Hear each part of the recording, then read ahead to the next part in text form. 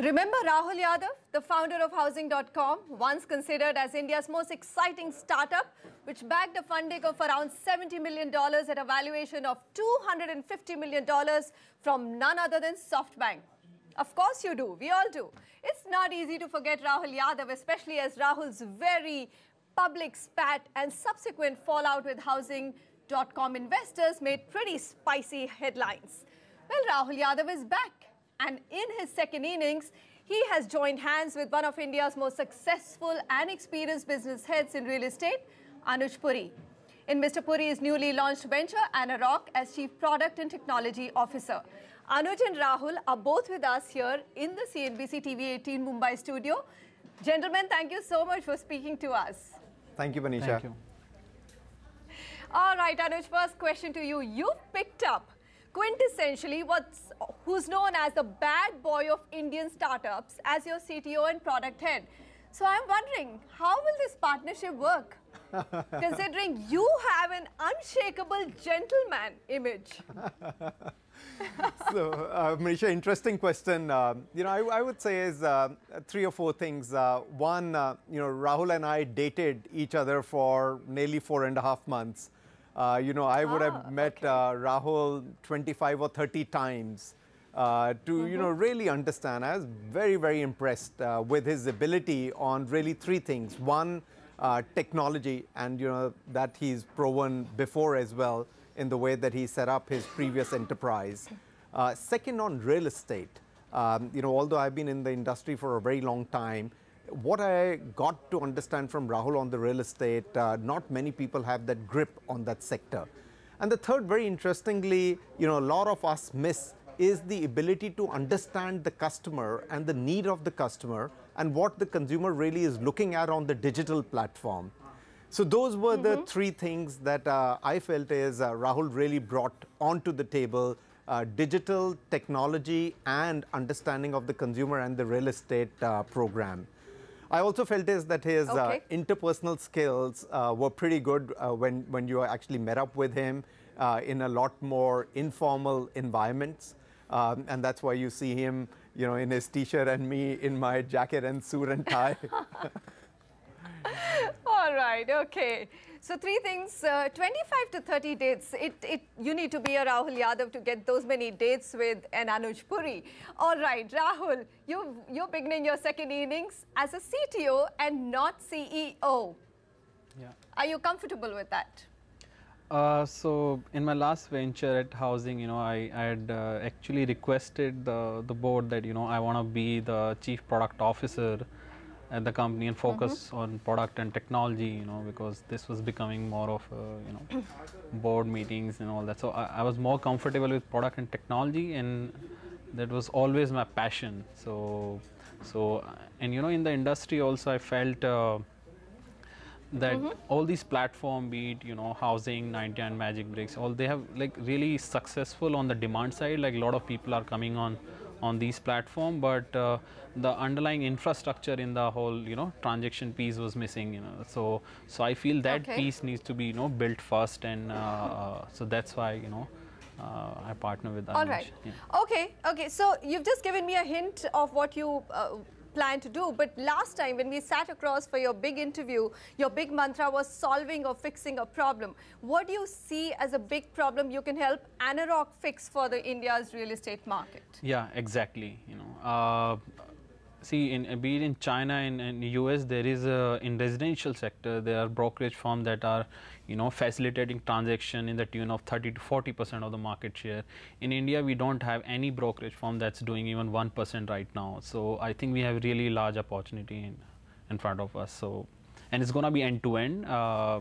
You need technology touch also, and you need very solid on ground execution also. So, yeah. Okay, so Anuj has already said that when you meet Rahul, we see a far more mature person with very good interpersonal skills. Your last stint, of course, and you blamed media as well for it, partly for painting you as a bad boy, very brash, etc. How are we going to see Rahul in his new avatar? See, I was like kind of burnt out, I would say, at third year of my, in last venture. And, yes, I was very young and, immature at that end. So I'm learning patience and, to answer in a diplomatic manner. And I'm learning. Okay, Rahul being diplomatic itself is a new avatar, isn't it? Okay, tell me a little bit about the previous businesses between your housing.com or after your housing.com stint. You also looked at an intelligent interface. You also registered a company called Rental Solutions in March 2016. So what happens to those ventures? Did they not take off? Are they now in cold storage, finished forever? Yeah, so after housing, I was clear that, either I need to do real estate or build a product called like intelligent interface, and I choose intelligent interface, and then we tried to work with government, and I would say we just wasted 4 or 5 months there. It was a small experiment that didn't work out. I think it will take another couple of decades, once the government is ready to really work with, a tech savvy entrepreneur. Yeah, so maybe my kids can work with the government, not my generation. Okay, your kids can work. I'm telling you, the number of headlines this gentleman can give us, Anuj, he'll beat you. Hollow on that one. All right, back to you, Rahul. I will come to you, Anuj. Rahul, where do you think housing.com went wrong? I mean, look at it. By the time it merged with Prop Tiger, it was sitting on a loss of over 400 crores. And even peers such as Prop Tiger aren't really faring much, despite the fact that they have a hybrid model. See, housing was mainly a rental platform. The entire, founding team or initial 100 people, they were all like below age 24, 25. They never purchased any house. So we were a rental focused company. We were trying to build a buying, selling section. When I left, I think the biggest mistake the company did was they shut down the rental section. They thought that the real revenue is in the buying and selling and not in the rental. So they shut down and, they lost all the users and traffic. I think that was one very big mistake. Second, I think they should have done some in buying and selling some really large partnerships with, some of the really large brokerage houses. I think earlier they were in between, they tried to build their own transaction layer also in-house. They said they will close the transaction. I think so. You can't, a brokerage firm takes like, experience like, Anuj, Puri and all to build, and it's a very long time. An internet company can't really, have thousands of boys on ground, closing the transaction. So I think there's a confusion. Still, I think they don't know what to do, and that's why the board decided to get after that, get out of it. Do you have actually, yeah, so like the SoftBank, handed it over to some other management that they don't know what to do, and then even the Prop Tiger and the merged entity also, I think I think there's a lack of direction. Okay, lack of direction.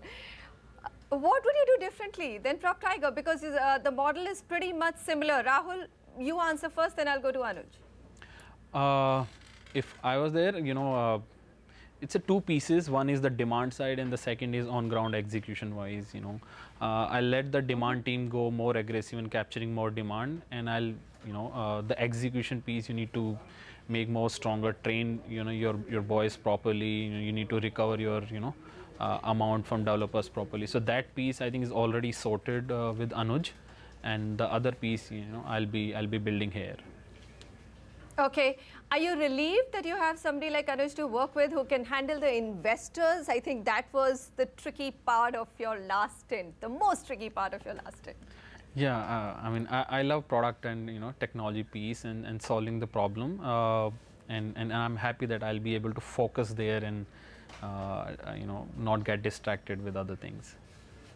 All right, not get distracted. Anuj, back to you. ANAROCK now, tell me, broking company trying to go online or actually have a very, very strong technology platform. But if I look at the closest hybrid model like PropTiger, right, not doing too well. Loss, FY16 loss of about 58 crore. What will you do differently at ANAROCK? I mean, how is it different, so much more different than PropTiger?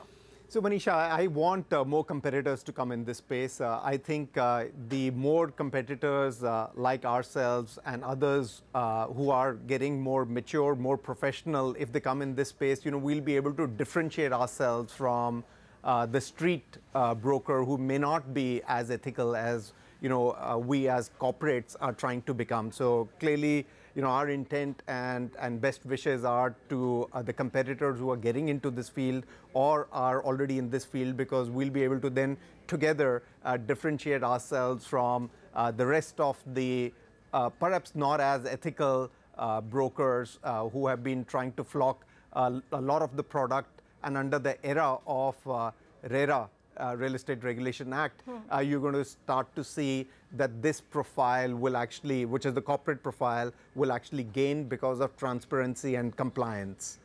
Our focus is going to be a lot on the demand and the lead generation, which is, as what Rahul said, is that he's going to really focus on.